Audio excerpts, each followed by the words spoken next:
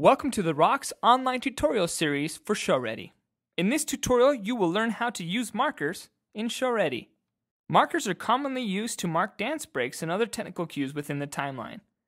Let's get started. First, click on the measure number where you would like to add a marker. Then, click on the marker button found below the timeline. Next, to the right of the marker button, rename your marker by typing in the box provided. Then press Enter. You have now added a marker to the timeline of your song.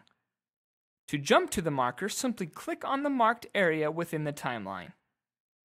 To delete the marker, click on the marker you just added found in the marker list or in the timeline.